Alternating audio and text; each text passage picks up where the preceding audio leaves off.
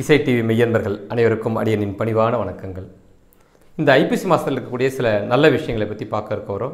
ஒவ்வொரு மாதத்துக்கும் எடுத்துக்கிட்டோம்னா ஒவ்வொரு வகையான ஒரு சிறப்புகள் உண்டு. நம்முடைய முன்னோர்கள் பார்த்திங்கன்னா இந்தந்த மாதத்துக்கு இது போன்ற செயல்களை நம்ம கடைபிடிச்சோம் அப்படின்னாக்கா சிறப்பாக இருக்கின்ற முறையில் தான் ஒரு சில பண்டிகை முறைகள்லேருந்து எல்லாம் வழிவகுத்துட்டு போனாங்க. சில நம்முடைய நடைமுறைகளில் இதை தான் கடைபிடிக்க வரணும், இப்படி இருந்துட்டால் நல்லா இருக்கிறோம் அப்படி இதெல்லாம் வச்சுட்டு போனாங்க. அதன் அடிப்படையில் தான் சாஸ்திரங்கள் வந்தது.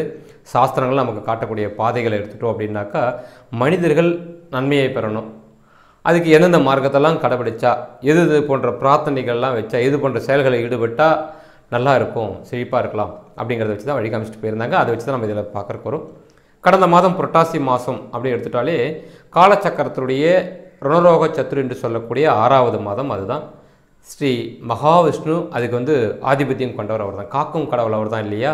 நமக்கு உண்டாக்கக்கூடிய ஒரு நோய்ங்கிற கடனையும், வாங்கிய கடன், செலுத்த வேண்டிய கடன், இப்படி கடன் உண்டு, விரோதி என்ற கடன் உண்டு, பித்ருன்னு சொல்லக்கூடிய ஒரு கடன் உண்டு, சாபம், பாவம், தோஷம், முன் ஜென்மத்தில் நம்ம வாங்கிட்டு வந்த தீய வினைகள், இதெல்லாம் நமக்குலாம் ஒரு கடன் தான்.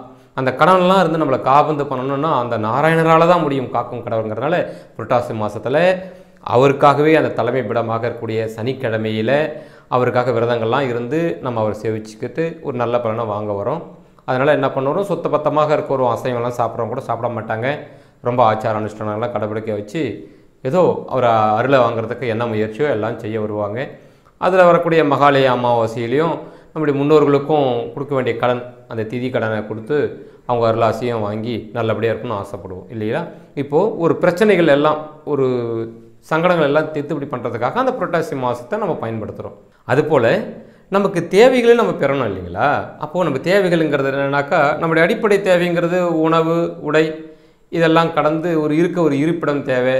வாழ்க்கையில் நல்ல கணவனும் நல்ல மனைவியும் அமைய வரணும், நல்ல குழந்தைகள் அமைய வரணும், சொத்து சுகம் சேர வரணும், நகை சேர வரணும், நிம்மதியாக சாப்பிடணும், நிம்மதியாக தூங்க வரணும். இதெல்லாம் நிறைய விஷயங்கள் நமக்கு கோரிக்கைகள் நிறைய இருக்குது. சின்ன சின்ன விஷயங்கள் அதை கூட நடத்த முடியாமலாம் தவிக்கிறவங்களாம் நிறைய உண்டு. அப்போ இதுக்கெல்லாம் மகாலட்சுமி கடாட்சாரம் இருக்க வரணும். அந்த மகாலட்சுமி கடாட்சாரம் இருந்தால் தான் நம்ம வாழ்க்கையில் நம்ம தேவைகள் எல்லாம் பூர்த்தி அடைய முடியும் அப்படிங்கிற ஒரு விஷயம் உண்டு. அது எப்பொழுது பெற முடியும் அப்படின்னா, நம்முடைய விரோதங்களை எல்லாம் எப்போ நம்ம தித்துப்படி செய்திருக்க இறைவனை ஒப்படைக்கிறோமோ, ஒன்று தித்துப்படி பண்ணி முடிச்சிடணும். தித்துப்படி ஆச்சானா நமக்கு தெரியாது, பகவானுடைய பாதத்தில் ஒப்படைச்சிட்டோம். இப்போ நம்ம உரிமையாக கேட்க வரலாம், தாயே எங்களுக்கு தேவை இதெல்லாம் இருக்குது, எங்களுக்கு கொடுங்க, எங்களுடைய துன்பத்தை எல்லாம் விரோதத்தை எல்லாம் முடிச்சுட்டு தான் நாங்கள் இப்போது நல்ல ஒரு தூய்மையான உள்ளத்தோடு கேட்குறேன், எங்களுக்கு கொடுங்க அப்படின்னு கேட்கக்கூடிய மாதம்தான் ஐப்பசி மாதம். இறைவன் நமக்காக ஒரு வாய்ப்பு தரக்கூடியது. எவ்வளோ பெரிய பாவியாக இருந்தாலும் சரிங்க, புண்ணியராக இருந்தாலும் சரிங்க, ஒரு வாய்ப்பு. கிரகங்கள் எப்பொழுதும் பார்த்திங்கன்னா நம்மளை சுற்றிக்கிட்டே இருக்க வராங்க. நல்லது செய்கிறாங்க, கெடுதல் செய்கிறாங்க. அவங்க உட்கார்ந்துருக்கிற இடத்துக்கு ஏற்ற மாதிரியும் நம்ம சேர்த்து வச்சுருக்கிற, நம்முடைய முன்னோர்கள் சேர்த்து வச்சுட்டு போயிருக்கிற புண்ணியங்கள், பாவங்கள், இதுக்கேற்ற மாதிரியான செயல்பாடுகளை தான் அவங்க கொடுத்துட்ருக்க வராங்க. இப்படிலாம் இருந்தாலும் வாழ்க்கையில் நம்முடைய தேவைகள் பெறுவதற்காக 3/4 பங்கு செலவிட வேண்டிய இந்த சூழ்நிலை தான் நம்ம வாழ்ந்துட்டுருக்கிறோம். ஒரு 1/4 பங்காச்சும் நம்முடைய பாவ வினைகள், நமக்கு வாழ்க்கையில் நம்ம விரும்பினதெல்லாம் நடக்காத போது, நிறைய தடைகள்லாம் வர்ற போது நமக்கு ஏதோ ஒரு வினைகள் இருக்குது, ஏதோ பாவங்கள் இருக்கும். ஜோசியர்கிட்ட தேடி வர்றோம், அவங்களுக்கு சொல்கிறாங்க. அப்போ அதை போக்குறதுக்காக என்னென்ன பரிகாரங்களை எல்லாம் பண்ணுறோம். பண்ணி முடிக்கிறதுக்காக வேண்டி என்ன பண்ணுறோம், ஒரு 25% நம்ம வாழ்க்கையில் செலவிடங்கள் இட்டுட்டு தான் இருக்கிறோம். இதில் பயந்துக்கிட்டு தர்மதானங்கள் செய்ய வரோம், சாமியெல்லாம் கும்பிட்றோம், பண்டிகை வர்றதில்ல, குலதெய்வத்தை வர்றதில்ல, முன்னோர்களை வர்றதில்ல, எல்லாம் செய்துட்டு நம்ம கடமைகளை கரெக்டாக முடிக்கிறோம். என்ன காரணம்னா, நம்ம விரும்புறதெல்லாம் நடந்துறதே கிடையாது. பல தடைகள் இருக்குது. விதின்னு ஒன்று இயங்கிட்டு இருக்க வருது. அந்த விதி நிலையில் நமக்கு நல்லதை மட்டுமே அனுபவிக்கிறதுக்காக ஒரு 25% இப்படி நன்மைகளையும் செய்ய வரணுன்றதை எல்லா மனிதர்களும் ஏறக்குறைய ஏதோ ஒரு மதத்தில் இருந்தாலும் சரி இந்த விஷயங்களும் தெரிஞ்சோ தெரியாமலும் பண்ணிக்கிட்டு தான் இருக்க வராங்க. இப்படி பண்ணக்கூடியவங்கள நிறைய பேருக்கு பார்த்திங்கனாக்கா, முழுமையான பாவத்துடைய ஆக்கிரமிப்பில் இருக்கக்கூடியவங்களும், தசாபுத்தியே சரியில்லை, நீ வாழ்நாள் முழுக்க எதையுமே தேவைகள் பூர்த்தி அடையாமல் அவஸ்தை தான் பட்டாகணும், கடனாக தான் வாழ்ந்து ஆகணும், மன்னிக்க முடியாதவன் நீ அப்படின்ற ஜாதகங்கள்லாம் கூட நிறையவே உண்டுங்க. இப்படி பாவி புண்ணியன் இப்படி எல்லா தரப்பும் தான் வாழ்ந்துட்டுருக்குறோம். நிறைய பேருக்கு பார்த்திங்கன்னா ஓஹோன்னு இருந்து ஒன்றுமே இல்லாமல் போனவங்களும் உண்டு, ஒன்றுமே இல்லாமல் ஓஹோன்னு வந்தவங்களும் குறிப்பாக உண்டு. மத்தியமத்திலேயே ஊசலாடிக்கிட்டே வாழக்கூடிய வாழ்க்கைகளும் நிறைய பேருக்கு உண்டு. நிராசைன்னு சொல்லுவாங்க பார்த்திங்களா, ஆசை கிடைக்காமலும் போகலை, முழுசாக அடைஞ்ச மாதிரியும் இல்லை, ஒன்றுமே இல்லாமலும் போகலை, எல்லாம் இருந்த மாதிரியும் இல்லை. இப்படி இடையில் ஊசலாடக்கூடியவங்களும் பார்த்திங்கனாக்கா ஏகப்பட்ட பேர்லாம் இருக்க வராங்க இல்லையா. இவங்களுக்கெல்லாம் புண்ணியமும் கொஞ்சம் இருக்கும், பாவமும் கொஞ்சம் இருக்க வரும். இப்படிலாம் இருக்கிற பட்சத்தில் கிரகங்கள் நம்மளை ஆட்சி பண்ணுற பட்சத்தில் நாம் சாமிக்கிட்ட விரும்பி கேட்டு எப்படி வாங்குறது, அவங்க எப்படி கொடுக்க வர்றது இல்லைங்களா? அப்போது இறைவன் நமக்காக கொடுக்கப்பட்ட ஒரு நல்ல ஒரு வாய்ப்பு உள்ள ஒரு மாதம் தான் சொர்க்க மாதம் சொல்லுவாங்க, துலா மாதம். அதுதான் வந்து ஐப்பசி மாதத்தில் சூரிய பகவான் துளாராசியில் அமரக்கூடிய இந்த காலகட்டம் வந்து சொர்க்க மாதம் சொல்லுவாங்க. அதாவது வெளிப்படையாக சொல்லணும் அப்படின்னா, பாவிகளுக்கும் ஒரு வாய்ப்பு உண்டு, கிரகத்தையே ஏமாற்றி கூட வரம் வாங்கலாம் அப்படின்னு சொல்லக்கூடிய ஒரு மாதம் மகாலட்சுமி மாதா கிட்ட இருந்து தான் சகல ஐஸ்வர்யங்களும் நம்ம வாங்கியாக வரணும். அந்த ஸ்ரீ மகாலட்சுமி மாதாவிடமிருந்து அனைத்து வகையான தேவைகளையும் பெறுவதற்கு ஒரு உகந்த மாதம் இந்த மாதம் அப்படிங்கிறத சொல்லியிருக்க வராங்க. இதில் ஒரு விஷயங்கள் நம்ம கவனித்து பார்த்தோம் அப்படின்னாக்கா, இது என்ன சொல்ல வருவோம்னா, தட்சாயன புண்ணிய காலம்னு சொல்லுவாங்க. ஆடி மாதத்துல இருந்து மார்கழி மாதம் வரலும் தட்சாயன புண்ணிய காலம். இதுக்கு இன்னொரு பேர் என்ன சொல்ல வருவோம்னா, அசுர காலம் சொல்ல வருவாங்க. இது அசுரர் காலம் சொல்லக்கூடாது, அசுரர்களுக்கும் காலம் அப்படின்னு எடுத்துக்கு வரணும். அசுரர்கள் காலம்னா என்ன அப்படின்னாக்கா, பாவிகள் வச்சுக்கு வரலாம். நமக்கு நிறைய தேவைகள் இருக்குது, நிறைய விஷயங்கள் பூர்த்தியாகவே இல்லை, வெறும் பணம் மட்டும் கிடையாதுங்க, சொத்து பத்து மட்டும் கிடையாது. சொத்து பத்து உள்ளவங்களும் நிறைய பேருக்கு வந்து கல்யாணம் ஆகிறதில்ல, கல்யாணம் ஆன குழந்தை பிறக்கிறதில்ல, நோய் நொடியாக வாழறாங்க, நோய்கள் தீர்றதில்லை, இவர்கிட்ட மருத்துவம் பார்த்தாலோ இதெல்லாம் கூட பார்த்திங்கன்னா நமக்கு சந்தோஷம் தானே. சந்தோஷம் நோய் நொடி இருக்கிறதில்ல, அதெல்லாம் இல்லாமல் இருந்தால் சந்தோஷம் தான் இல்லைங்களா? அப்போது சொத்து பத்து மட்டும் கணக்கில் கிடையாது. ஏதோ ஒரு பாவ வினைகள் இருக்கிற போது நம்முடைய லெவலுக்கு, நம்முடைய தகுதிக்கு இதை கொடுத்தால் இவனுக்கு வந்து தண்டனையாக தெரியுன்றது என்னவோ அதுதான் கிரகங்கள் நம்ம கொடுத்துட்ருக்க வராங்க இல்லைங்களா? அப்போ நம்மக்கிட்ட ஒரு பாவங்கள் இருக்குது பார்த்தீங்கன்னா, இந்த பாவங்கள் இருக்கக்கூடியவங்கள்லாம் வந்து பார்த்திங்கன்னா ஏறக்குறைய வந்து பார்த்திங்கன்னா அசுரர்கள் தான் எடுத்துக்கு வரணும். அந்த காலத்தில் ஒரு சின்ன குறியீடுகள் தான் புரிஞ்சுக்கிறதுக்காக, பாவமே இல்லாமல் இருக்கக்கூடிய வந்து தேவர்கள், பாவங்களோடு இருந்து கஷ்டப்பட்டுருக்கிறவங்களை வந்து அசுரர்கள் சொல்லி இனம் பிரித்தாங்க. அந்த வகையில் பார்த்தீங்கன்னாக்கா, இந்த ஆடி மாதத்துலேருந்து மார்கழியில் வரக்கூடிய பண்டிகைகளை ஒரு லிஸ்ட் எடுத்து பார்த்தீங்கன்னா பெரிய லிஸ்ட்டாக இருக்க வரும். தேவர்காலம் என்று சொல்லக்கூடிய உத்தராயண காலத்தை எடுத்துக்கிட்டீங்க அப்படின்னாக்கா பெரிய பண்டிகைகள்லாம் குறிப்பாக இருக்க வராது. ஆனால் இதில் மாத்திரம் தான் பெரிய பெரிய பண்டிகைகள்லாம் நிறைய இருக்க வரும். குறிப்பாக தெய்வ பிரார்த்தனைகள், கல்வி பிரார்த்தனையிலிருந்து சகல சக்திகளுடைய வாங்குகிற பிரார்த்தனையிலேருந்து விநாயகர் பிரார்த்தனையிலேருந்து குபேர பூஜை, லட்சுமி பூஜை, என்னென்ன இருக்குது, நோன்புகள் இருக்குது, முன்னோர்களுக்காக செய்ய வேண்டியதெல்லாம் என்னென்ன இருக்குது எல்லாம் பார்த்திங்கன்னா இந்த 6 மாதத்தில் தாங்க இருக்க வரும். இது தட்சாயன காலம் சொல்லக்கூடிய அசுர காலகட்டம். ஏன்னா இந்த காலகட்டத்தில் வந்து பார்த்திங்கன்னா சூரியனுடைய சக்தியாக கூட மிக குறைந்தே இருக்கும். இது ஒரு முக்கியமான காரணம், தெரிஞ்சிக்க வேண்டிய ஒன்றுங்க. 12 ராசிக்காரர்களுக்கும் இந்த அடிப்படையை தெரிஞ்சுக்கிட்டால் இந்த ஆடி மாதத்துலேருந்து மார்கழி மாதம் வரலும் நம்ம கடைபிடிக்கக்கூடிய விரத முறைகளும் பண்டிகைகளும் ஏன் வச்சாங்கன்றது உங்களுக்கு எளிமையாக புரிய ஆரம்பிச்சிடும். உங்களுக்கு ஒரு திருப்தியான முறையில் நீங்கள் சாமிகள் வழிபாடுகள் செய்கிற போது உங்களுக்கு பூரண பலன் நிச்சயமாக கிட்டாக வரும். அதுக்காக தான் இந்த விஷயங்கள் சொல்ல வரேன். வீடியோவுடைய நீளம் கருதாமல் கொஞ்சம் பாருங்கள், உங்களுக்கு நிச்சயமாக பயனுள்ளதாக இருக்க வரும். வெறும் ராசி பலனை மட்டும் தெரிஞ்சுக்கிறதுனால மட்டுமே நமக்கு எதுவும் ஆகிட போகிறது கிடையாது. நடக்க போகிறத தெரிஞ்சுக்கிறோம், ஆனால் ஒரு விஷயத்தை நமக்கு ஏற்ற மாதிரி நடந்துக்கிறதுக்கு என்னென்ன வழிமுறைகள் இருக்கோ அதெல்லாம் கொஞ்சம் புரிஞ்சுக்கிட்டு நம்ம கடைப்பிடிச்சோம்னா நல்லா இருக்குன்றதுக்காக தான் இந்த விஷயங்கள் சொல்லிட்டு வரேன். அதுக்கப்புறம் நீங்கள் அனுபவிக்கவாங்க.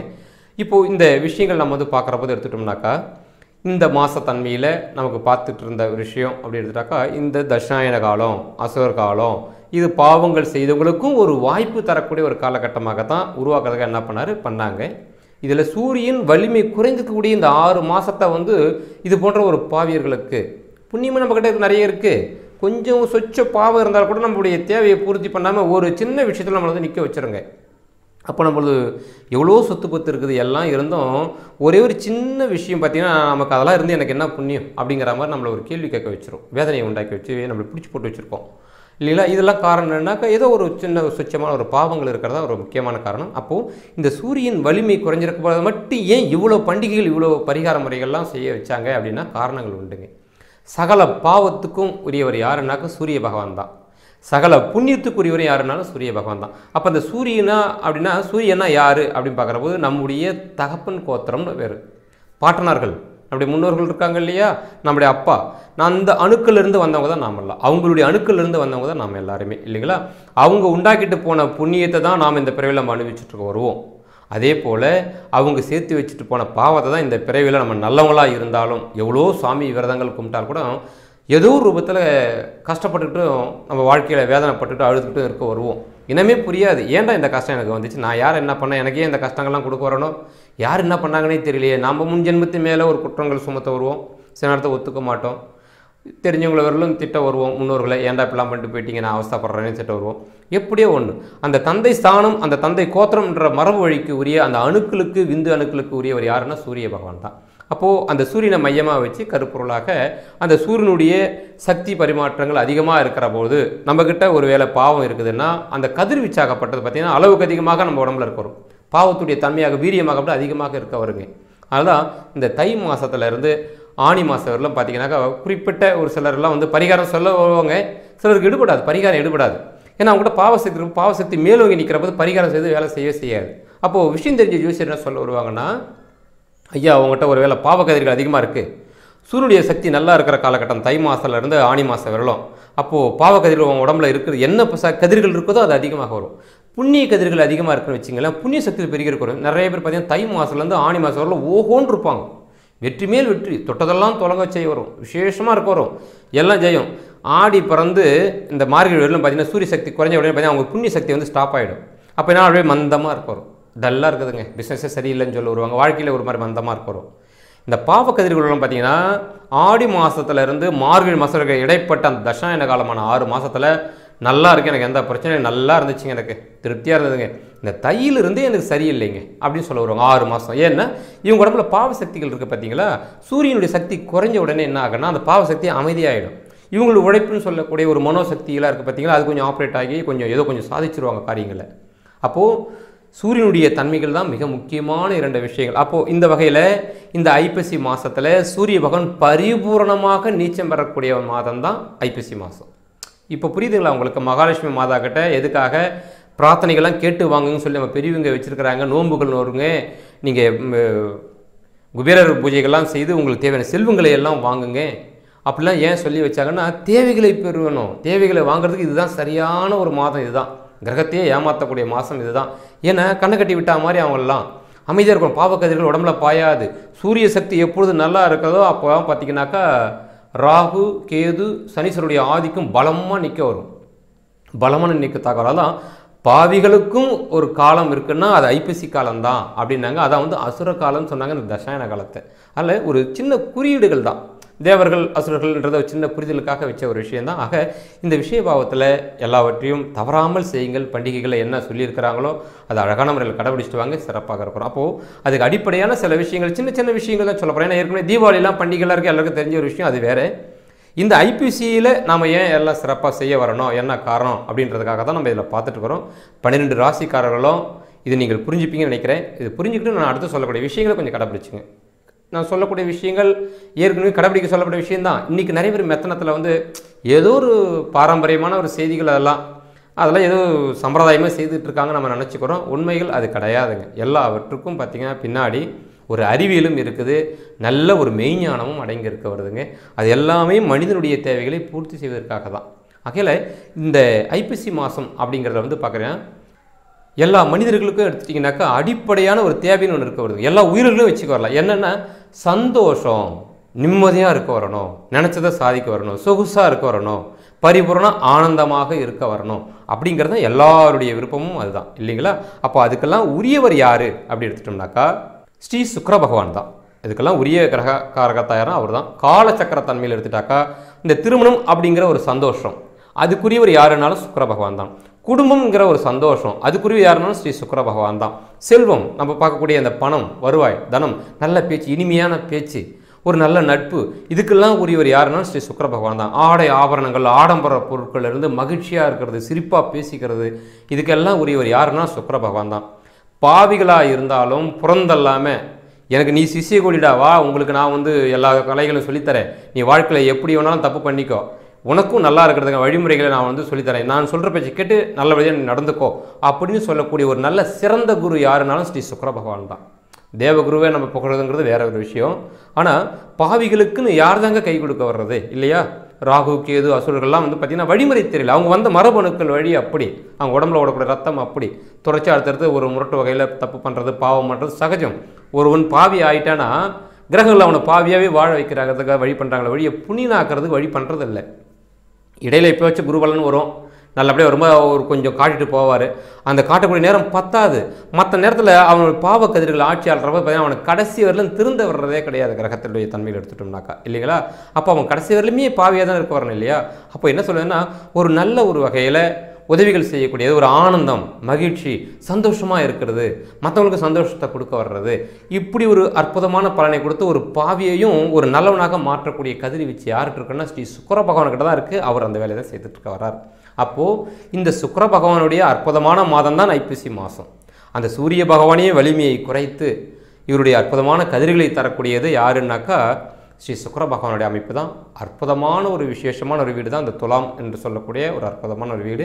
இந்த நிலைத்தன்மையில் எடுத்துக்கிட்டோம் அப்படின்னாக்கா, இந்த சுக்கிர பகவானுக்கு அதிகிரகமாக இருக்கக்கூடிய அதிதேவதையாக இருக்கிறது யாருன்னாக்கா ஸ்ரீ மகாலட்சுமி மாதா தான். அந்த மகாலட்சுமி மாதாவை யார் ஒருவர் பூஜிக்கிறாங்களோ அந்த பக்குவத்தோடு இருந்து, உடல் பக்குவம் மனப்பக்குவம் ரொம்ப முக்கியமானது. அது என்னங்கிறத நான் அடுத்து சொல்ல வரேன். இந்த பக்குவத்தோடு இருந்து யார் ஒரு மகாலட்சுமி மாதா பூஜிக்கிறாங்களோ அவங்களுக்கெல்லாம் சுக்கிர பகவானுடைய அருள் பரிபூர்ணமாக கிடைச்சி விட்டுடுங்க. அதனால தான் ஸ்ரீ மகாலட்சுமி பூஜைகளை செய்ய வச்சாங்க, குபேர பூஜைகள்லாம் செய்ய வச்சாங்க. கும்பகலசங்கள்லாம் நிற்க வச்சு சில யாக நிகழ்த்த வருவாங்க. தீபாவளி அப்போது தன்னுடைய பீடைகள்லாம் விலகனா மாதிரி எண்ணெய் தேய்ச்சி குளிக்க சொல்ல வருவாங்க. கங்கா ஸ்நானம், அதாவது புனிதமான ஒரு ஸ்நானம் செய்து முடிச்சிட்டேன், எனக்கு இதுக்கப்புறம் எந்த குறையும் இல்லைன்ற மாதிரி இருக்கிறது. ஏழை பணக்காரன் வித்தியாசம் இல்லாமல் மகிழ்ச்சியாக புத்தாடை ஒரு பழக்கத்தை உண்டாக்குனாங்க. மன மகிழ்ச்சியாக இருக்கணுமே, சந்தோஷம், இனிப்பு சாப்பிட்றது, பலகாரங்கள்லாம் வச்சு சாப்பிட வர்றது, என்ன மகிழ்ச்சியாக கழிக்கணும்.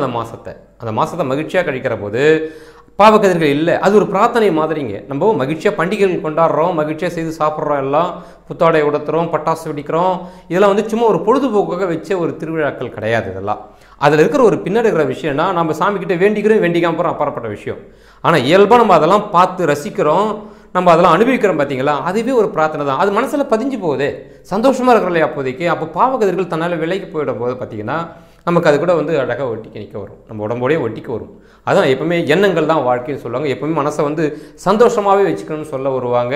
மனசை எப்பவுமே கூலாக வச்சுக்கோங்க, டென்ஷன் ஆகாதீங்க, இயல்பாகவே இருந்துக்குங்க, கஷ்டத்தை நினைக்காதீங்க, தூக்கி போடுங்கலாம் சொல்ல வருவாங்க. ஏன் சொல்ல வராங்கன்னா இது காரணம் இதுதான்.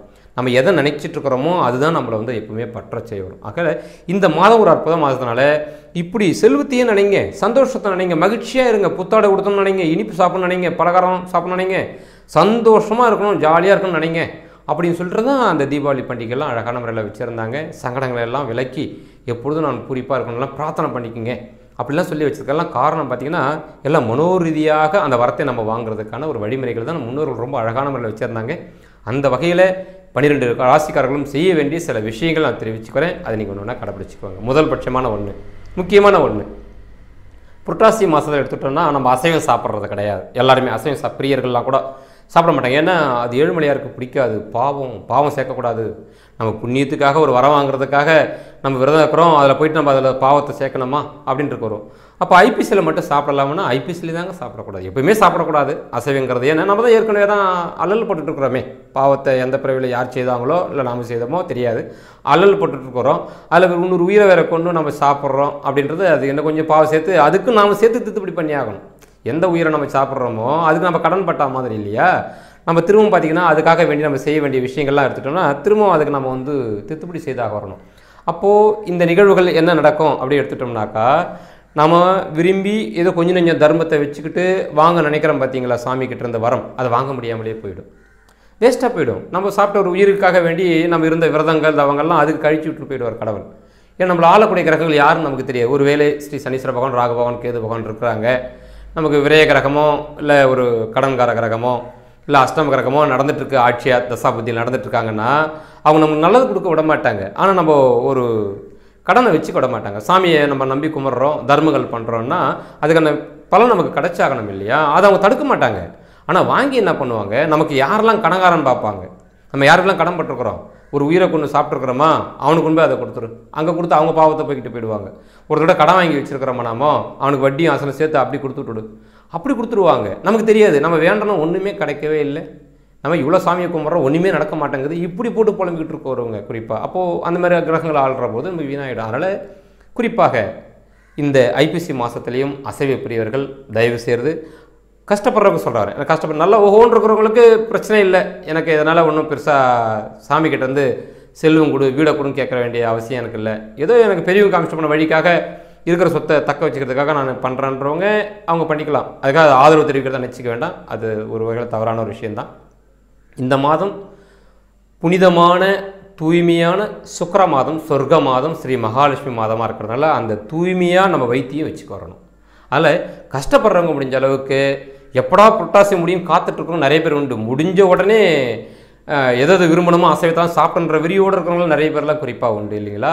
அப்போ அவங்கெல்லாம் வாழ்க்கையில் அவங்களுக்கு கஷ்டம் இருக்குன்னா அந்த கஷ்டத்தோட கஷ்டமாக இந்த அசைவத்தையும் தூக்கி போட்டுட்டு உங்களுக்கு விரதம் இருக்குன்னு அவசியம் இல்லை, மனசை வைத்த அப்படி அழகாக தூய்மையாக வச்சுக்கிட்டு அந்த மகாலட்சுமியை பிரார்த்தனை பண்ணி நம்ம கேட்கணும் அப்படின்றதுக்காக வளர்பிறை வெள்ளிக்கிழமைகள், அமாவாசை, குபேர பூஜை செய்யக்கூடிய அந்த காலகட்டத்துக்காக காத்துட்டு இருந்து அந்த பூஜைகளை செய்திருவாங்க.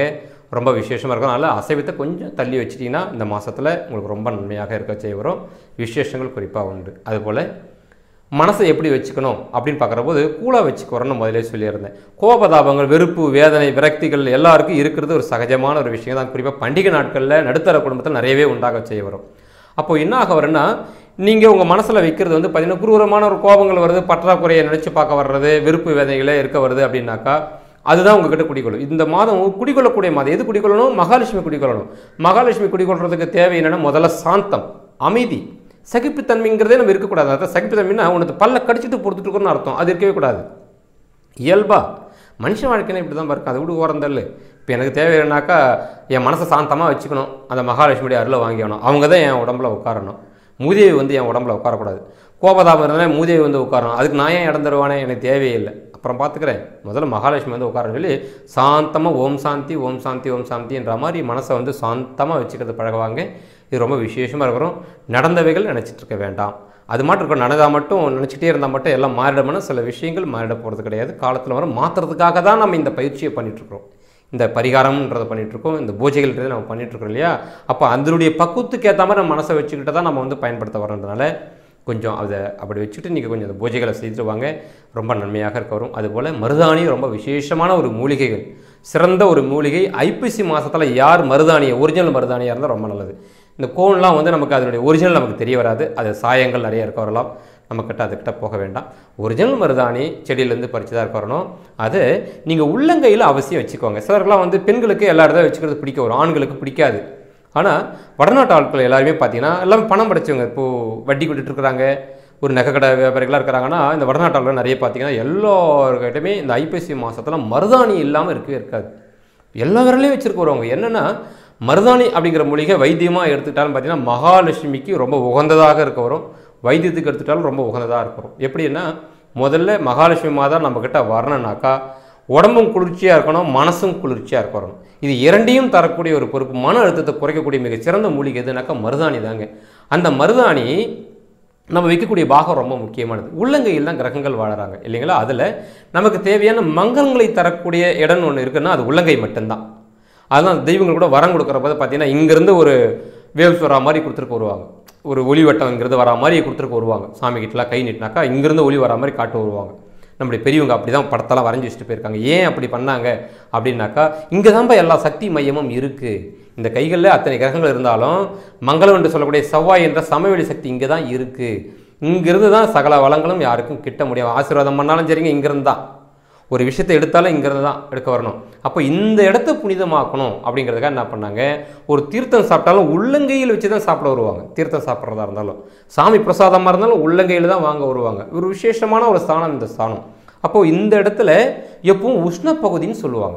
இந்த இடம் உஷ்ணமாக ஆச்சு அப்படின்னு சொன்னாக்க ரேகைகள் எல்லாம் சிறு சிறு ரேகைகள் நிறைய விட ஆரம்பிச்சு தத்திரங்கள் பிடிக்க ஆரம்பிச்சிடும் ஒரு மனுஷனுக்கு.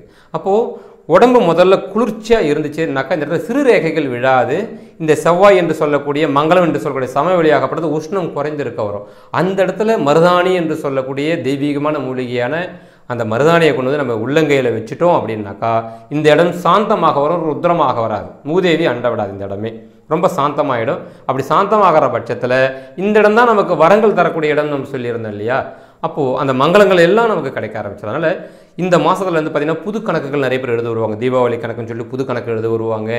சேடுகள்லாம் அப்படி தான் பண்ண வருவாங்க. பணத்துக்கு வட்டி வர்றவங்க, நகை வச்சுக்கிறவங்களாம் பார்த்திங்கன்னா புது கணக்கு இந்த மாதத்தில் தான் எழுத வருவாங்க. அது காரணம்னாக்கா குபேர பூஜை முடிச்சுட்டு இந்த கணக்கு எழுதணும், செல்வமாக இருக்கும், செழிப்பாக இருக்கணுன்றதுக்காக அதெல்லாம் செய்ய வருவாங்க. ஆக இந்த மருதாணியை இங்கே வச்சுக்கோங்க. எல்லா இடத்துலையுமே வச்சுக்கொள்ளலாம். எல்லா இடத்துலையும் வச்சுக்கிட்டா அவ்வளோ விஷயம் இருக்கும். ஒரிஜினலாக தான் இருக்கணும். ஒரிஜினல் மருதாணி தான் சிறப்பான பலனை கொடுக்குறதா இருக்கவருங்க. இது அழகான முறையில் பயன்படுத்திக்கிங்க. செவ்வாய், வெள்ளி, சனி இந்த நாட்களில் நீங்கள் மருதாணி பறிக்காதீங்க. மற்ற நாளில் பறிச்சுக்குவாங்க. விளக்கு வச்சதுக்கப்புறம் சாயங்கால வேலை சூரிய அஸ்தமனத்துக்கு அப்புறம் மருதாணியை பறிக்கக்கூடாது. பகல் பொழுதோடு பறிச்சுக்கு வரலாம். முன்னாலே கூட பறித்து வச்சுக்கூடும். நீங்கள் மறுநாள் பயன்படுத்திக்கு வரலாம், தவறுகள் கிடையாது. இதை கொஞ்சம் அழகான முறையில் பயன்படுத்திக்குவாங்க. மருதாணி ஒரு சிறந்ததாக இருக்க வரும் விசேஷம். அதுபோல் வண்ண ஆடைகள் எடுத்தாலும் மனிதனுடைய உடம்புல பார்த்தீங்கன்னா பல வகையான சக்கராக்கள்லாம் குறிப்பாக இருக்க வருது. ஒவ்வொரு ராசிக்கும் ஒவ்வொரு நட்சத்திரத்துக்கும் பார்த்தீங்கன்னா ஒரு சக்கராக்கள் உடம்புல இருக்க வருதுங்க. அவங்க தசாபுத்திகளுக்குரிய சக்கராக்களும் உடம்புல இயங்கிக்கிட்டு தான் இருக்க வருது. எது தலைமையாகும்னு பார்க்குற போது எந்த கிரகம் நமக்கு வந்து வலிமையாக இருக்க வருதோ, எதனுடைய தசாபதிகள் நடக்க வருதோ அதனுடைய சக்கராக்கள் தான் இயங்க வரும். அதன் பிரகாரம் நம்ம வாழ்க்கையே இருக்க வரும். நம்முடைய செயல்முறை, நடவடிக்கைகள், எண்ணங்கள் எல்லாம் அப்படி தான் குறிப்பாக இருக்க வரும். இது சக்கராக்களுடைய இயக்கங்கள். இந்த சக்கராக்கள் இயக்கங்கள்லாம் எல்லாம் இருந்தாலும் இந்த மன இயக்கம்னு ஒன்று இருக்குது பார்த்தீங்களா, அதால் நம்மளால் முடிஞ்ச அளவு தான் கண்ட்ரோல் பண்ண முடியும். மனசுங்கிறது ஒரு பொதுவான ஒரு விஷயம். அதால் இந்த சக்கராக்களை ஓரளவுக்கு தான் கண்ட்ரோல் முழுமையாக பண்ண முடியாது. ஆனால் இவைகளெல்லாம் கடந்து இந்த வண்ணங்கள் இருக்குது பார்த்தீங்களா, ஆடைகள், ஒவ்வொரு சாமிக்கு ஒரு ஆடைகள் கொடுத்துட்டு வருவாங்க. இந்த சாமிக்கு போன இந்த கலரு, இந்த சாமிக்கு போன இந்த கலர், இன்னைக்கு கிழமைக்கு இந்த கலர் தான் அதிர்ஷ்டமாக இருக்கும். இல்லை இந்த வண்ண ஆடைகளுக்கு ஒரு ஈர்ப்பு தனி சக்தி உண்டுங்க. அது நம்ம உடம்பு சக்கராக்களோட ரொம்ப பலமானது. அதனால தான் குறிப்பிட்ட பிரார்த்தனைக்கு போகிற போது அதுக்குரிய வண்ணத்தை பயன்படுத்துங்கன்னு சொல்லி பெரியவங்க வச்சுருந்தாங்க.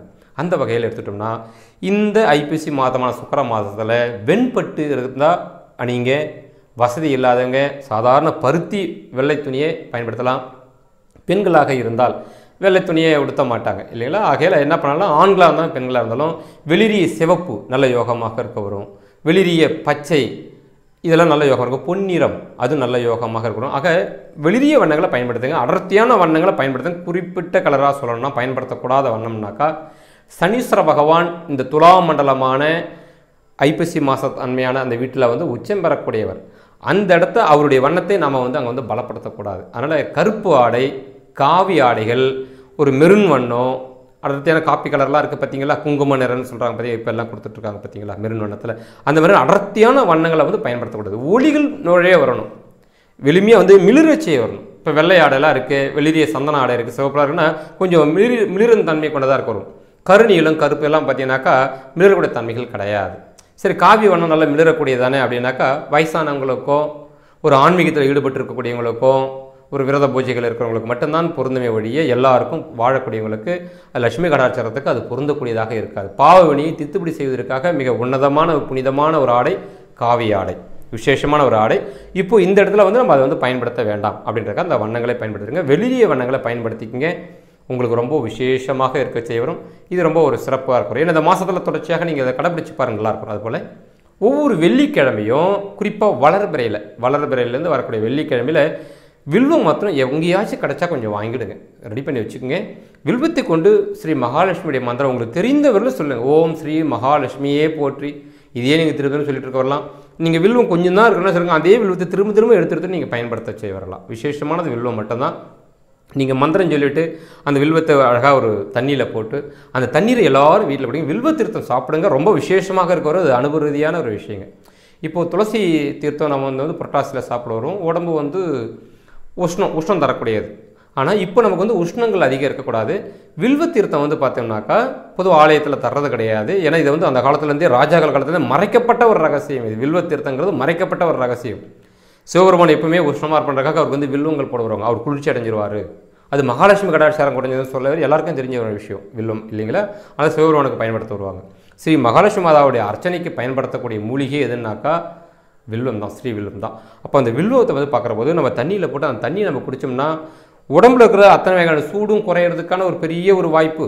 அதே போல் மகாலட்சுமி கடாச்சாரம் கிடைக்கிறதுக்கான ஒரு பெரிய வாய்ப்பும் இருக்க வரும். உடம்பும் மனசும் பரிசுத்தமாக வருங்க. துளசி தீர்த்தம் ஒரு வகையான ஒரு விஷயத்தை சரி பண்ணக்கூடியது. அருகம்புல் தீர்த்தம் ஒரு வகையான விஷயத்தை பண்ணக்கூடியது. வேம்பு தீர்த்தம் ஒரு வகையான விஷயத்தை சரி பண்ணக்கூடியது. வில்வம் அப்படிங்கிறது வந்து பார்த்திங்கனாக்கா நம்முடைய சகல தரித்திரத்தையும் தீர்க்கக்கூடியது. அதனால தான் மன்னாதி மன்னர்களும் பணக்காரர்களும் பார்த்திங்கன்னா இதை மறைச்சே வச்சுருந்தாங்க. ஏழைகளும் கடைப்பிடிச்சி அவன் நமக்கு இணையாக வந்துட்டானாக்கா அதனால் என்ன பண்ணாங்க, இந்த தீர்த்தங்களை பொதுவாக பயன்படுத்துறதே கிடையாது. விரோதம் களையிறது, பிரச்சனையை தீர்க்கிறதுக்கு அதுக்காக மகாவிஷ்ணுகிட்ட போகிற போது அங்கே வந்து இந்த தீர்த்தம் வாங்கி சாப்பிட்றது. அதுவே நமக்கு செல்வங்கள்லாம் கிடச்சி நினைக்கிறோம். துளசி தீர்த்தம் எல்லா செல்வங்களையும் எல்லா தரித்திரத்தையும் போக்குறது அது உதவி செய்வரும். எல்லா விரோதங்களையும் போக்குறதுக்கு அது உதவி செய்வரும். மகாலட்சுமி கடாச்சாரத்தை வாங்குற போது பார்த்திங்கன்னா அவசியம் இதுதான் செய்ய வரணும். ஏன்னா ஸ்ரீ மகாலட்சுமி மாதாவுக்கு வில்வ மாலை தான் சாத்த வருவாங்க, துளசியை சாத்த மாட்டாங்க. ஆலயத்தில் சேர்ந்த மாதிரி இருக்கிற போது எல்லாரும் துளசி மாலையும் சாத்த வராங்க. ஆனால் அந்த காலத்தில் எல்லா மூலிகைகளை கொண்டு போயிட்டு சாமிக்கு ஒரு படையலாக வச்சாங்க. அம்பாள்கிட்ட போனால் வேப்பிலை, பிள்ளையாரப்பா கிட்ட போனாக்கா அருகம்புல். ஏன் வச்சாங்க? அம்பாளுக்கு ஏன் வில்வம் மாலையாக சாத்த சொன்னாங்கன்னா எல்லாத்துலேயும் ஒரு வைத்தியம் இருக்குது. அந்த வைத்தியத்தை எடுத்து மனுஷன் பயன்படுத்த வரணும். அந்த சக்தி அதில் தான் இருக்குது அப்படின்னு பெரியவங்க வச்சாங்க. அப்போது ஸ்ரீ மகாலட்சுமியோடைய சக்தி நமக்கு கிடைக்கணும்னா அந்த வில்வத்தில் அந்த சக்தி இருக்கிறதுனால தான் அந்த வில்வத்தலத்தை அர்ச்சனைக்கு பயன்படுத்தும் போது கையில் படுது இல்லையா, அப்போவே வந்து அது சக்தி நம்ம உடம்புக்கு கிடைக்க வரும். அது தண்ணியில் போட்டு அந்த தண்ணியை நம்ம ஒரு அரை மணி நேரம் இருந்தால் கூட போதுமானது. இல்லை நைட்டு போட்டு காலை விட அந்த தண்ணியை குடிக்க வரலாம். அழுகாமல் இருக்க வரணும், இலைகள் அழுகாத இலையாக இருக்க வரணும். நல்ல இலையை போட்டு அதை காலை எடுத்து நம்ம அழகான முறையில் வடிகட்டி குடிச்சிட்டு வரலாம். இப்படி குடித்தாலும் பார்த்தீங்கன்னாக்கா அந்த வில்வ தீர்த்தம் ரொம்ப அற்புதமான விசேஷமான சக்தியை நம்ம உடம்புக்குள்ளே கொடுக்க செய்யாது நல்லா உணரலாங்க. கோபம் முதல்ல குறைஞ்சிரும், குரூரங்கள் குறைவரும், பொறாமை குணங்கள் ஓடி போகிறது நல்லா உணரச்சி வரலாம். இப்படி விசேஷமான அமைப்புள்ளதை அதையும் நீங்கள் பயன்படுத்திக்குவாங்க, ரொம்ப நல்லா இருக்கிறோம். மேலும் பார்க்குறபோது உடம்பு சக்தி குறையாமல் பார்த்துக்குவாங்க. அனாவசியமாக அதிக நேரம் நான் விரதம் இருக்கணும் இருக்கவே கூடாது. அதையும் உடம்பு உஷ்ணமாக்கக்கூடாது. தேவையில்லாத நிறைய பிரயாணங்கள் பண்ணுறதும் இருக்கக்கூடாது. வீடியோக்கு மாறுறேன், டிவி பார்க்குறேன்டக்கா நைட்டில் அதிக நேரம் கண் வீச்சிட்டு உடம்பு உஷ்ணமாக்குறது இதெல்லாம் இருக்கக்கூடாது. உடம்பு உஷ்ணம் இல்லாமல் பார்த்துக்கிறது ரொம்ப ரொம்ப முக்கியமானது. மனசையும் மூளையும் உஷ்ணம் இல்லாமல் பார்த்துக்க வரணும். நல்ல ஓய்வுகள் இரவில் எடுத்துக்க வரணும். இது ரொம்ப முக்கியமானது. உடம்பு குளிர்ச்சியாக இருக்கிறதுக்காக சனிக்கிழமை தோறும் ஆண்கள் வந்து பார்த்திங்கன்னா எண்ணெய் தேய்ச்சி குளிக்க வரலாம். அதுதான் தீபாவளி அப்போ பார்த்திங்கனாக்கா அது மாதிரிலாம் செய்ய சொல்ல வருவாங்க. அது நீங்கள் தொடர்ச்சியாக ஆயுசுக்கு நீங்கள் கடைப்பிடிச்சிக்க வரலாம். பெண்கள் எடுத்துகிட்டு பார்த்திங்கனாக்கா சனிக்கிழமை செய்ய மாட்டாங்க, வெள்ளிக்கிழமை அல்லது புதன்கிழமையில் எண்ணெய் தேய்ச்சி குளிக்க வருவாங்க. அப்படி அவங்களும் என்ன பண்ணணும், உடம்பை வந்து சரி பண்ணாங்கன்னா அந்த மாதவிடை காலகட்டங்கள்லாம் ரொம்ப விசேஷமாக இருக்க வரும். தொந்தரவு தர வராது, சிறப்பாக இருக்க வரும். உடம்பு ரீதியாகவும் நல்லா இருக்க வரும். எனர்ஜிகள் கூடிக்கிட்டே இருக்க செய்ய வரும். மிளிரும் சக்திகள் அதிகமாக இருக்க வரும். பாவ கதிர்கள் என்று சொல்லக்கூடிய கிரகத்துடைய தாக்குதல் நம்ம உடம்புல வந்து சேராது. சுபசக்தி என்று சொல்லக்கூடிய கிரகத்துடைய சக்தியாகப்பட்டது நம்ம உடம்புல வந்து அதிகமாக கூடி நிற்க வரும். குரு பகவானுடைய சக்தி, சுக்கிர பகவானுடைய சக்தி, செவ்வாய் பகவானுடைய சக்தி, சூரிய சக்தி, சந்திர சக்தி இவைகள்லாம் வந்து பார்த்திங்கன்னா நம்ம உடம்புல அதிகமாக கூடணும் அப்படின்னாக்கா உடம்பு தூய்மை வேணும், ஆடையிலையும் தூய்மை வேணும், வெளிரிய வண்ணங்களாக இருக்க வரணும், உடம்பும் மனசும் குளிர்ச்சியாக குறிப்பாக இருக்க வரணும். போதிய ஓய்வு கண்டிப்பாக நம்ம உடம்பு எடுத்துக்கிறதுக்காக இரவில் நல்லபடியாக தூங்க எழுந்திருக்க வரணும். சரியான உழைப்பையும் நம்ம அழகான முறையில் கொடுத்தாக செய்ய வரணும். இப்படி மனசை தூய்மையாக வச்சுக்கிட்டு நம்ம வந்து இறைவனை சரணாகதி அடைஞ்சு மனசை ஒருநிலைப்படுத்துகிற பொழுது அந்த மகாலட்சுமியுடைய கலாச்சாரம் கிட்ட செய்ய வருங்க. இப்படி மனம் உடல் குளிர்ச்சியில் தான் அது கிடைக்க வரும். அந்த குளிர்ச்சியான மாதமாகவே இறைவன் படைச்சிருக்கிறது பார்த்திங்கன்னா இந்த ஐப்பசி மாதம்தான். அதனால் இந்த ஐப்பசி மாதத்தில் சூரியனும் நீச்சம் பாவக்கதிர்களும் உடம்புல வந்து இருந்தாலும் பார்த்திங்கன்னா வெளிப்படாது. நமக்கு ஒரு வாய்ப்பு, இறைவனை நெருங்கிறதுக்கு ஒரு வாய்ப்பு உண்டாக வரும்.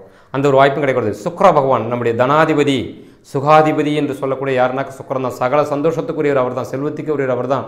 அந்த சுக்கிர பகவானுடைய அந்த காலகட்டமாக இருக்கிற அந்த மாதத்தில் நம்ம தேவைகள்லாம்னா அந்த சுகம்தான், சந்தோஷம், செல்வம் தான் இல்லைங்களா.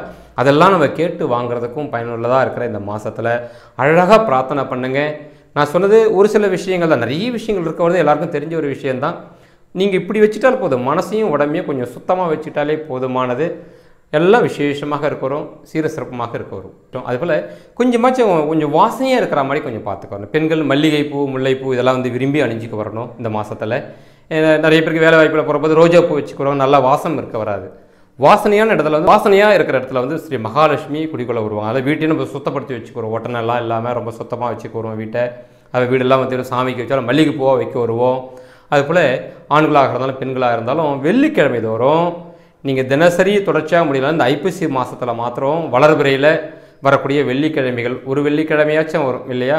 அந்த வெள்ளிக்கிழமையில் என்ன பண்ணுங்கள், பன்னீர், சுத்தமான பன்னீர், ஒரிஜினலான பன்னீர் கிடச்சுன்னா வாங்கிட்டு வந்து அதில் நீங்கள் வந்து குளிங்க. உடம்பு முழுக்க தலையோடு சேர்த்து அழகான முறையில் குளிங்க. அந்த வாசனை ரொம்ப விசேஷமாக இருக்க, தெய்வ கடைச்சி கொடுக்குறதா இருக்க வரும். விருப்பம் உள்ளவங்க ஜவ்வாதை குழைச்சி நெத்தியில் போட்டு அட்டுக்கு வரலாம். சட்டில் கூட ஒரு ஓரமாக கூட காலரில் பூசிக்க வரலாம். ஒரு வாசனை, சிலருக்கு வாசனை இப்போ தலை சுற்றுற மாதிரி இருக்கிறோம், பிடிக்காது. பார்க்குறவங்க என்ன நினைப்பாங்களோ தெரியல, குளிக்காமல் வாசனையை பூசி வந்துட்டானோ அப்படின்னு நினைப்பாங்கன்றதுக்காக வேண்டி சிலர்லாம் சங்கோஜப்பட்டு அப்படின்னா அதை பயன்படுத்த மாட்டாங்க. உண்மையான விஷயம் எடுத்துட்டாக்கா வாசனை உள்ள இடத்துல வந்து பார்த்திங்கன்னா ஒரு ஈர்ப்பு சக்திகள் இருக்க வருங்க. இது போன்ற ஈர்ப்புனா ஒரு மகிழ்ச்சி இருக்க வரும், ஒரு மனசே நமக்குள்ள பார்த்தீங்கன்னா ஒரு பூரிப்பாக சந்தோஷமாக இருக்க வரும். கஷ்டத்தை நினச்சி பார்க்காது மனசு, ஒரு சந்தோஷத்தை பற்றியே நினச்சி பார்க்கக்கூடிய, ஒரு கற்பனையாச்சும் சந்தோஷத்தையும் நினச்சி பார்க்கக்கூடிய ஒரு விஷயங்கள்லாம் உண்டாக வரும். அதனால தான் பெரியவங்களே சொன்னது என்னன்னாக்கா, நீ கற்பனையிலையாச்சும் தியானங்கள் செய், நல்லதாக இருக்கிறதா மாதிரி, உனக்கு எல்லாம் கிடச்சிட்டா மாதிரி, உனக்குள்ளே எல்லாம் இருக்கிற மாதிரி தியானம் பண்ணு, உனக்கு எல்லா தேவையும் பூர்த்தி அடையும் விரைவில் அப்படிலாம் சொல்லி வச்சாங்க. அப்போ நிஜபாவத்தில் எடுத்துட்டாக்கா இது போல் வாசனைகள் இருந்தால், பெண்களாக இருந்தாலும் ஆண்களாக இருந்தாலும் கொஞ்சம் வாசனையை பயன்படுத்தினாக்கா சிறப்பாக இருக்க வரும் அப்படின்னாங்க. அதனால் இந்த வாசனைகளை அழகான முறையில் பயன்படுத்திவாங்க, ரொம்ப சிறப்பாக இருக்கிறோம். ஆக இந்த வாசனையை பயன்படுத்தினா ரொம்ப விசேஷமாக இருக்க வருங்க. ஒரு காலத்தில் எடுத்துட்டிங்கனாக்கா கோயிலுக்கு போனால் கூட அந்த லட்சுமி கடாச்சாரத்தை வாங்கணுன்றக்கா என்ன பண்ணுவாங்க, பெண்களாக இருந்தாக்கா பூ வைக்காமல் கோயிலுக்கு போகவே மாட்டாங்க. ஏன்னா வாசனை இருக்கிறதுல தெய்வ கடாச்சாரம் கிடைக்கின்றக்காக பூ வச்சுக்கிட்டு தான் கோயிலுக்கு போக வருவாங்க. ஆண்களே எடுத்துக்கிட்டீங்கன்னாக்கா காதலை பூ வச்சுக்குவாங்க. நீங்கள் பழைய படங்கள்லாம் பார்த்தீங்கன்னா உங்களுக்கு அது தெரிய வரும். பழைய சினிமாக்களை பார்த்தீங்கன்னா கோயிலுக்கு போயிட்டு வர மாதிரி சாமி படம் இருக்குன்னாக்கா அதில் ஆண்களை வந்து காதலை பூ வச்சுட்டு போக வருவாங்க. காதில் பூ வச்சுட்டு போகிறது எதுக்காக அப்படின்போது வாசனைகள் ஒன்று, தெய்வம் காதுகிட்டு இருந்து நமக்கு நல்வார்த்தைகள் சொல்லும். அங்கே கேட்கக்கூடிய ஓசைகள், அங்கே அசரதியான வரக்கூடிய வார்த்தைகளாக கூட நமக்கு அப்படியே பலிச்சு போகும். வாசனை உள்ள வழியாக தான் தெய்வங்கள் வந்து உள்ள நுழையும். அப்படிலாம் ஒரு கணக்குகள்லாம் வச்சுருந்தாங்க. நிறைய விஷயங்கள் இதில் இருக்க வருது. அது நீளமாக பார்க்கணும். ஆக வாசனையோடு இருப்பதற்கு முயற்சிகள் செய்யும். உங்களுக்கு பிடித்தமான ஒரு வாசனை, ஏதாவது ஒரு வாசனை, அது தெய்வ கடாட்சரம் கொண்ட ஒரு நறுமணம் கமிழக்கூடிய ஒரு விஷயமாக நீங்கள் பார்த்துக்குவாங்க. ரொம்ப விசேஷமாக இருக்கிறோம். மன அழுத்தம் கொள்ளாதீங்க, வேதனை நினைக்காதீங்க. மேலும் மிக முக்கியமான ஒரு கடைசியான ஒரு விஷயத்தை தெரிவிச்சிடுறேன். நிறைய பேருக்கு வந்து பார்த்திங்கன்னா இரவு தூங்குற போது பார்த்திங்கனாக்கா எந்த லைட்டும் இருக்கக்கூடாது, இருட்டில் தான் படுக்கணும் தான் தோண வரும். கர்ம வினை உள்ளவங்க, பாவசக்தி உள்ளவங்க, தான் நினச்சது வாழ்க்கையில் நடக்கவே இல்லைங்க, எவ்வளோ பரிகாரம் பண்ணி என் பிரச்சனை தீரவே இல்லை அப்படின்னு நினைக்கக்கூடியவங்க பார்த்திங்கன்னா சூட்சமான முறையில் சில ஜோசியர்கள் சொல்ல வருவாங்க. நீங்கள் கண்டிப்பாக நைட்டில் தூங்குற போது வெளிச்சத்தில் தூங்குறத இருட்டில் தான் தூங்குறீங்க அப்படி கரெக்டாக சொல்லுவாங்க. உங்களுக்கு பரிகாரம் வேலை செய்யலை அப்படின்னா எதை வச்சு சொல்கிறீங்க? ஆமாங்க அப்படி தாங்க தூங்குறேன், எனக்கு லைட்டு போட்டாலும் தூக்கமே வராதுங்க, டேஞ்சர் லைட்டு கூட எரியக்கூடாதுங்க எனக்கு அப்படின்னு கரெக்டாக சொல்ல வருவாங்க. ஏன்னா இருட்டில் பாவக்கதிர்கள் அளவுக்கு அதிகமாக தாக்குற போது அவங்க உடம்புல இருக்கிற அந்த வினைகளாகப்படுறது கடுமையாக தாக்கப்படும். ஏன்னா அந்த இருட்டு கிரகங்கள் தான் எப்பொழுதும் பார்த்தீங்கன்னாக்கா ஒரு தவறுகளுக்கு தண்டனை தரக்கூடிய கிரகங்களாக இருக்க வருவாங்க. கர்ம வினைனா ஊழ்வினை, முன்ஜென்ம வினை, இந்த பிறவியில் செய்கிற தவறுகளுக்கு மற்ற கிரகங்களாம் தண்டனை கொடுக்க வருவாங்க ஆட்சி கிரகங்கள். ஸ்ரீ சனீஸ்வர பகவான், ஸ்ரீ ராக பகவான், ஸ்ரீ கேது பகவான் இவங்களை எடுத்துட்டிங்கன்னா தாத்தாவுக்கு தாத்தா செய்தது, நாம் முன் ஜென்மத்தில் செய்துட்டு வந்த வினைகள் இதுகெல்லாம் சேர்ந்து தண்டனை தரக்கூடியவங்க அவங்க தான். அவங்க இரவு நேரத்தில் தான் பலமாக வேலை செய்வாங்க. தான் இரவு நேரத்தில் நம்ம தோஷம் கழிக்கிறதுக்கு பகல் நேரத்தில் அரச மரத்துக்கிட்ட போயிடலாம், இரவு நேரத்தில் போகாதீங்க மாட்டிப்பீங்கன்னு சொல்ல வருவாங்க. அதனால் இரவு நேரத்தில் அரச மரத்தை சுத்தாதீங்க, அரச மரத்தை தொடாதீங்க, அங்கே போகாதீங்க அப்படின்னா தான் ஊருக்கு ஒதுக்கப்புறமான இடத்துல தான் என்ன பண்ணுவாங்க, அரச மரத்தையே வச்சுருந்தாங்க. ஏன்னா இரவில் அந்த வழியாக கூட வந்து போகக்கூடாது அப்படிங்கிற மாதிரி தான் சொல்ல வருவாங்க. போக எல்லா இடத்துல மின் விளக்குகள் வந்து வெளிச்சமாக இருக்கிறதுனால கவலை இல்லை. ஒரு காலத்தில் அதெல்லாம் இல்லாத போது இருட்டாக இருந்தது இல்லைங்களா, அரச மரத்தை கடந்து வர மாட்டாங்க இரவில். போனாக்கா பிடிச்சிக்கும் கிரகம், அது பேய் பிசாசெல்லாம் அப்படிலாம் சொல்லி வச்சுலாம் மிரட்ட வருவாங்க. கிரகத்துடைய தாக்குதல் இருக்கணும். அறிவியல் ரீதியாக சொல்லப்போனால் வேறு மாதிரியே சொல்ல வரணும், நம்ம அதை பற்றி பார்க்க வேண்டாம் இங்கே. இப்போது இந்த வகையில் எடுத்துட்டோம் அப்படின்னாக்கா ஒரு வீட்டில் தூங்கக்கூடியவங்க, வினைகளால் இருக்கக்கூடியவங்க, தேவைகள் பூர்த்தி அடையலைங்க, சாமி கொண்டும் புண்ணியம் இல்லாமல் இருக்குது அப்படின்னு நினைக்கக்கூடியவங்க குறிப்பாக இந்த ஐப்பசி மாதத்தில் இருண்ட அறையில் உறங்கக்கூடாது. ஏதாவது ஒரு 0 வாட்ஸ் பல்ப் வச்சு நீங்கள் உறங்கக்கூடிய இடத்துல வந்து நீங்கள் போட்டுக்கு வரணும். அந்த லைட்டு போட்டு தான் நீங்கள் தூங்க. எப்பவுமே அப்படி தூங்குறது, வினைகள் உள்ளவங்க அப்படி தூங்குறது தான் சரியான ஒரு முறைகள். சிலருக்கு தூக்கம் வராது, புரண்ட படுக்க வருவாங்கனால இந்த மாதத்துலையாச்சும் கொஞ்சம் வெளிச்சத்தில் கொஞ்சம் உறங்குங்க. ரொம்ப பளிச்சுலாம் இருக்க வேண்டாம், ஓரளவுக்கு அந்த 0 வாட்ஸ் மாதிரி இருந்தால் போதுமானது. அதில் நீங்கள் உறங்கி பாருங்கள், சில வினைகள் உங்கள்கிட்ட தாக்கலைன்றதை நீங்கள் நல்லா உணரச்சே வரலாம். இதெல்லாம் நீங்கள் வாழ்க்கையில் கொஞ்சம் கடைப்பிடிச்சு பார்த்தீங்கன்னாக்கா நீங்கள் இந்த ஐப்பசியில் கடைப்பிடிக்கக்கூடிய சுத்தம், இந்த மனசு சுத்தம், இந்த உடம்பு சுத்தம், இது எல்லாம் பார்த்திங்கன்னா தொடர்ச்சி வாழ்நாள் முழுக்க கடைப்பிடிச்சா ரொம்ப சந்தோஷமாக இருக்கும்பா நமக்குன்றது நல்லா உணர்ந்து கடைப்பிடிக்க வருவீங்க. தேவைகள் எல்லாமும் அப்படியே கிடச்சிருங்க, பூர்த்தியாகிறது. ஏன்னா நம்ம மனசை நம்ம கரெக்டாக வச்சுருக்கிறோமே, உடம்பையும் கரெக்டாக வச்சுருக்கிறோம், பிரார்த்தனையும் பலமாக அந்த செல்வத்தின் மேல் உள்ள பிரார்த்தனை. செல்வம்னா வெறும் பணம் மாத்திரம் கிடையாது, சகல நன்மைகளும் கிடைக்கக்கூடியது தான். சகல சந்தோஷமும் எப்பொழுதும் நினைச்சிருக்கிறது. தெய்வத்துடைய கடாட்சாரம் எப்போ நம்மளை விட்டு நீங்காமல் இருக்க வர்றது. இப்படி தேவைகள் யாவும் எனக்கு என்ன தேவைங்கிறது இறைவா உங்களுக்கு தான் தெரிய வரும். நான் கேட்டு நீங்கள் தர வேண்டியதில்லை, நான் சொல்லி தான் உங்களுக்கு தெரியணும் அவசியம் இல்லை. நீங்கள் எங்கள் தேவைகள் எல்லாம் எப்பொழுதும் எங்களுக்கு கனவு நனவு நின்று எங்களுக்கு கொடுங்க, எங்களை விட்டு நீங்காமல் இருந்து அருள்புரிங்க, இதெல்லாம் கேட்டு வாங்கணுங்க. ஸ்ரீ மகாலட்சுமி மாதா கிட்ட கேட்டு வாங்கணும். மகாலட்சுமி நினச்சாலே நமக்கு ஒரு முதல்ல சாந்தமான முகம், சந்தோஷமான அந்த உருவம், மகிழ்ச்சியான அந்த அழகான அந்த உருவம் தான் நமக்கு வர்றபோது நம்ம தன்னாலே பார்த்து நம்ம அதுவாக நம்ம மாறச்சே வருவோம். அப்போ அது மாறுற போது பார்த்தீங்கன்னா நம்மக்கிட்ட எவ்வளோ வினைகள் இருந்தாலும் முதல்ல அடிப்படையில் அது எல்லாமே வந்து லாக் ஆகிடும். பிரச்சனைகளில் முதல்ல லாக்காக நல்லா உணரலாம். ஒரு மகாலட்சுமி மாதா கோயிலுக்கு போனால் சரி, மகாலட்சுமி பூஜையில் கலந்துக்கிட்டாலும் சரிங்க, ஸ்ரீ மகாலட்சுமி மந்திரத்தை சொன்னாலும் பார்த்தீங்கன்னா இந்த உணர்வு நமக்குள்ளே நல்லா வர்றதை பார்க்கலாம். ஒரு வாசனை திரவியத்தை நம்ம வந்து பூசிட்டாலோ, ஒரு வாசனையான பூவை முகர்ந்தாலோ, தலை சுத்தலாக இருக்கிறது, மயக்கமாக இருக்க சிலருக்கு வாந்தி வராமல் இருக்குன்றது வேறு. அந்த நேரத்தில் பார்த்தா ஏதோ ஒரு மகிழ்ச்சி இருக்கும். ஒரு மெல்லிசையை கேட்டால் மாதிரி ஒரு இளங்காற்று வந்து அப்படியே முகத்தில் பட்ட எப்படி ஜில்லுன்னு இருக்கும்போது ஒரு சந்தோஷம் இருக்கும் பார்த்திங்கன்னா, அந்த மாதிரி இருக்கும். ஸ்ரீ மகாலட்சுமி பூஜை நல்ல மகாலட்சுமி பாதலையே அந்த காசு கொட்டுறதெல்லாம் பார்க்குற போது பார்த்திங்கன்னா நமக்கு அப்படியே ஆனந்தமாக இருக்கும். ஆன்னு ஒரு வாயை திறக்கலாம் கூட மனசளவுலேயாச்சும் வாயை திறந்து பார்க்குற மாதிரி இருக்கிறோம். இதெல்லாம் நம்மகிட்ட இருந்தால் நல்லா இருக்குமே, அது ஒரு ஆச்சரியமாக சந்தோஷமாக பார்க்க வரோம் பார்த்திங்களா. இந்த நிலையை தொடர்ச்சியாக பார்க்கணும். வீட்டில் மகாலட்சுமி படத்தை மாட்டி வைங்கன்னு சொன்னாங்க. நம்முடைய இந்து மதத்தில் ஏன் உருவ வழிபாடுகளில் முக்கியமான இது ஒரு விஷயந்தான். அதுக்கு ஏன் இவ்வளோ பணம் காசுலாம் கொட்டுற மாதிரி வச்சாங்கன்னா அதை பார்க்குறப்போது ஒரு ஆனந்தம் இருக்குது பாருங்கள். அது தினசரி பார்த்து அந்த ஆனந்தத்தை தக்க வச்சுக்கோ மனசில், அதுவாக நீ மாறிடுவே, உனக்கு எல்லாம் கிடச்சிரும் அப்படின்ட்டு சில வழிமுறைகள் உண்டுங்க. அதுதான் கோரமான தெய்வங்கள் கத்தியெல்லாம் வச்சுருக்கிற சாமிகளை வீட்டில் வைக்காதீங்க. அதை பார்த்தா நீ அதுவாக மாறிடுவே, அதை வைக்காத. சாந்தமான தெய்வங்களை வீட்டில் வச்சு கும்பிடுங்க. அப்படிலாம் வச்ச காரணங்கள் நிறைய இருக்க வருதுங்க. ஏன்னா ஒரு காட்சி நம்ம மனசில் வந்து பதிஞ்சு போச்சுன்னா அதுவாக நடக்காமல் போகாது வாழ்க்கை. அதெல்லாம் நல்லதையே கேளுங்க, நல்லதையே பாருங்கள், எப்பொழுதும் நல்ல நினைவோடவே இருங்கன்னு சொல்லி வச்சாங்க. அதுக்கு பரிபூர்ணமாக உதவி செய்யக்கூடிய ஸ்ரீ சுக்கிர பகவான் அவருக்குரிய மாதமான இந்த ஐப்பசி மாதம் தான். அதனால் இந்த ஐப்பசி மாதத்தில் அந்த ஸ்ரீ மகாலட்சுமி மாதமே இதுதான். அவருடைய சுக்கிர பகவானுடைய அதிதேவதையாக இருக்கக்கூடிய ஸ்ரீ மகாலட்சுமி மாதாவை கெட்டியாக பிரார்த்தனை பண்ணுங்கள். நல்ல கெட்டியாக பிடிச்சிக்குங்க, உறுதியாக பிடிச்சி மனப்பூர்வமாக செய்யுங்க. அவங்களுக்கு மிகவும் பிடித்தமானது தூய்மை, மன தூய்மை, உடல் தூய்மை. மீண்டும் மீண்டும் சொல்லிக்கிறேன், இது அழகான முறையில் கடைபிடிங்க. ஏன்னா தானே விட வேணாம். நான் சொல்கிற விஷயம்லாம் எல்லாருக்கும் தெரிஞ்சாலும் சின்ன சின்ன நுணுக்கங்கள் இருக்குது பார்த்தீங்களா? ஏன் எதுக்கு செய்கிறது, இதில் இவ்வளோ விஷயம் இருக்குதா, அப்போ இதுதானா அப்படின்னு செய்து வரலாம். நம்ம பாவியாக இருந்தோம்னா இந்த மாதத்தில் நம்ம பரிகாரங்கள் செய்தாக வரணும். ஒரு தோஷ பரிகாரம் செய்கிறோமோ இல்லையோ, ஒரு நல்ல விஷயத்துக்காக பரிகாரம் செய்ய எங்கிட்ட இருக்கிற விலைகள் நம்ம வீட்டில் இருக்கிற சாமியை நம்ம கும்பிட்டாலே போதும். சாதாரணமாக நமக்கு பார்த்திங்கன்னா நம்மளுடைய வீட்டில் கூடிய காமாட்சி விளக்கை ஏற்றி வச்சு ஸ்ரீ மகாலட்சுமி மாதாவே நம்ம வழிபாடுகள் பண்ணாலும் கூட அது போதுமானதான். சுமங்கலிகளுக்கு நம்மளால் முடிஞ்ச தான தர்மங்களை கூட கொடுக்க செய்யலாம். பெண்களை சந்தோஷப்படுத்துறது, கல்யாணம் ஆனவங்களாக இருக்கீங்க அப்படின்னாக்கா நீங்கள் ஆணாக இருந்தீங்கன்னா உங்கள் மனைவியை சந்தோஷப்படுத்துங்க, விரும்பினதை வாங்கி கொடுங்க. உங்களுக்கு கல்யாணம் ஆகலாம், உங்கள் தாயார் இருந்தாங்கன்னா, சகோதரிமார்கள் இருந்தாங்கன்னா அவங்களுக்கு நீங்கள் வாங்கி கொடுத்து சந்தோஷப்படுத்து. பெண்களை சந்தோஷப்படுத்தக்கூடியது. பொதுவாக மகிழ்ச்சிகரமாக அவங்ககிட்ட இருந்து ஒரு ஆசீர்வாதத்தை வாங்க வைக்கிறது, அவங்க மனசு நோகாமல் நடந்துக்க வர்றது. ஏன்னா இந்த மாதமே பெண்கள் மாதம்னு சொல்லுவாங்க ஐப்பசி. அப்போ பெண்களை சந்தோஷப்படுத்தினா மகாலட்சுமியை சந்தோஷப்படுத்துன மாதிரி. அப்போ அந்த மகாலட்சுமி கிட்ட சகல வரத்தையும் நம்ம வாங்கிடலாம் அப்படி சொல்லக்கூடிய விஷயங்கள் தாங்க. அதனால் இதெல்லாம் நீங்கள் கடைபிடித்தா இந்த ஐப்பசி மாதம் மாத்திரம் கிடையாது, எல்லா மாதமும் உங்களுக்கு விசேஷமாக இருக்கணும். ஆக குறிப்பாக இந்த ஐப்பசி மாதத்தில் கொஞ்சம் அரைகுறை புண்ணியனாக இருக்கக்கூடியவங்கெல்லாம் கொஞ்சம் ஜெயிக்கிறதுக்கான ஒரு வாய்ப்பை உருவாக்கிங்க. எல்லாம் நலமாக அமைச்சிடும். நன்றி, வணக்கம்.